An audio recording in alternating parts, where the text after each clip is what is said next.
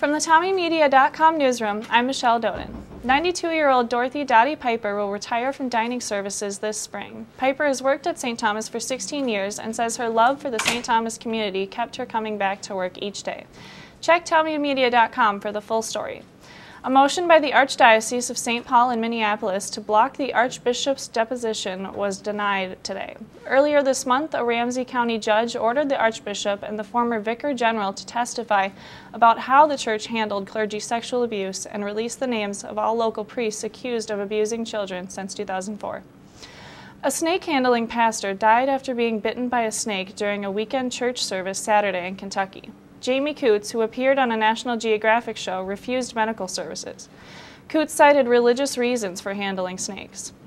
The 2014 Tommy Award recipient will no longer be required to speak at the undergraduate commencement this spring because St. Thomas is implementing a new nomination process. Check out TommyMedia.com for the full story. For Tommy Media, I'm Michelle Doden.